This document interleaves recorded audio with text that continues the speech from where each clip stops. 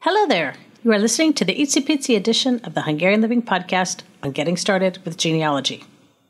Well, hello. Welcome to the Hungarian Living Podcast. I'm your host, Elizabeth Szabó-Vos. Our goal is to discover, celebrate, and share Hungarian heritage and encourage you to do it too. We'll touch on food, travel, history, music, language, genealogy, and share stories from our guests. We're glad you're here. This is a podcast where we'll explore Hungarian heritage in a variety of ways. We'll introduce you to some fun people and organizations who love their Hungarian heritage and share some great resources with you so you can get connected to your Hungarian heritage in a deeper way. So whether you know a little or a lot about being Hungarian, this is the place to be. Welcome back. This is part 5 of the Icipici podcast on Getting Started with Genealogy. As you keep doing these assignments, you may be noticing that you are gathering some answers, but these answers may also be bringing some questions to mind. When you have a question, write it down. Maybe your questions have to do with why your family came to the place they settled. Why did they leave their country of origin? How did they travel? What was it like to be in a new place without extended family around? Today's assignment is for you to track down the full names and birth dates of your maternal and paternal grandparents. In fact, write down anything you know about them. Did they have siblings? What kind of work did they do? Did you ever meet them? Once you start working on your grandparents and learning about their family of origin, you are starting to make connections with extended family. Are there people who are alive and in your family tree, but you haven't hardly heard a thing about them?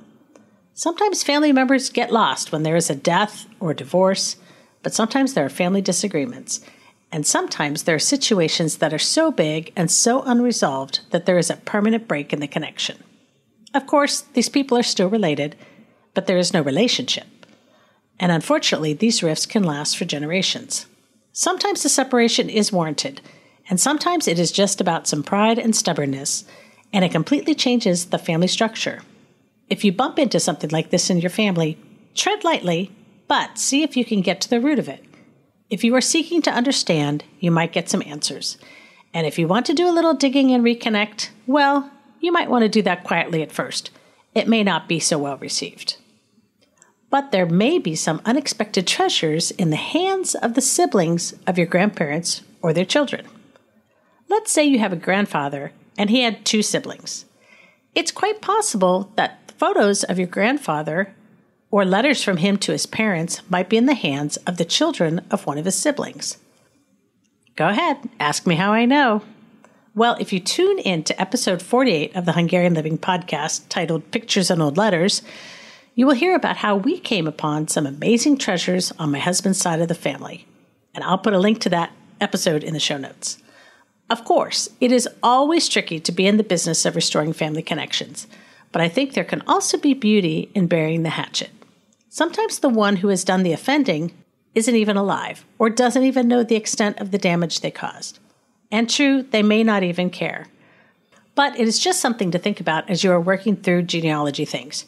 You are bound to run into something like this in your family tree. Be sure to check out thehungarianstore.com for more resources as you explore your Hungarian heritage. And stay tuned for part 6 of the Icipici edition of the Hungarian Living Podcast on Getting Started with Genealogy. Do you want to learn the Hungarian language, Hungarian history, or learn how to research the Hungarian side of your family? We've got you covered. Check out all our learning opportunities as well as meaningful books and gifts at thehungarianstore.com. Thanks for listening. If you enjoyed this episode of the Hungarian Living Podcast, please share it with someone you know who loves their Hungarian heritage. If you own a business and would like to talk about sponsoring an episode of the podcast, please contact us at podcast@hungarianliving.com for more information. Special thanks to Stephen Chichek and the Animal Cannibals for the show music. Check out our show notes for links to resources mentioned in this episode. If you have a question or comment, we'd love to hear from you. We'll catch you next time.